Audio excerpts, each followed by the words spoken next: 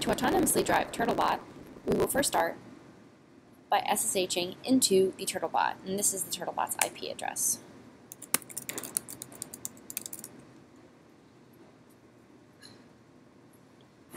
Now that we are successfully into the TurtleBot, we will want to run minimal launch.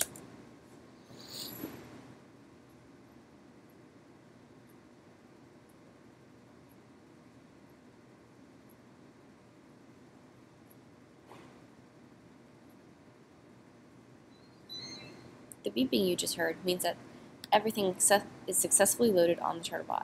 Now we will want to open a new tab in Terminal. Again, we want to SSH into the TurtleBot.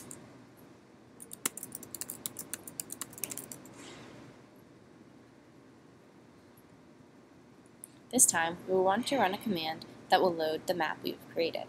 My map lives in a temp folder and is named mymap6.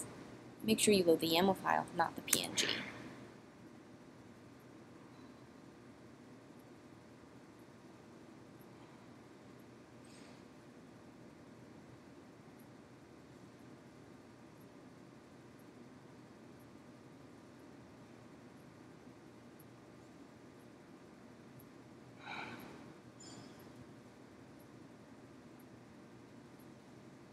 If you see ODM received, that means everything is good to go.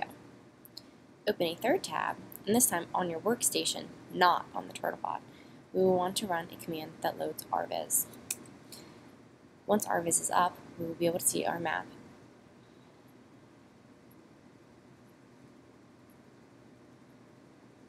TurtleBot is not able to initialize itself, so therefore you need to first go to 2D pose estimate up at the top. Once you have clicked on that, you will click where your TurtleBot is sitting on your map. My TurtleBot is sitting here, and now once you click, there will be an arrow you can drag around. Drag the arrow to the direction TurtleBot is facing. You will now see TurtleBot move to where he is initialized. If you want to have him go somewhere on your map, you can click 2D nav goal at the top of the page. You can click anywhere on the map where he will go. He will avoid obstacles in his way. If I want him to go over here, once you click, you can also tell him the direction you want TurtleBot to face upon completion. Now he will see TurtleBot saw where he wants to go and will map a path. You will see that he is able to see any obstacles in his path along the way.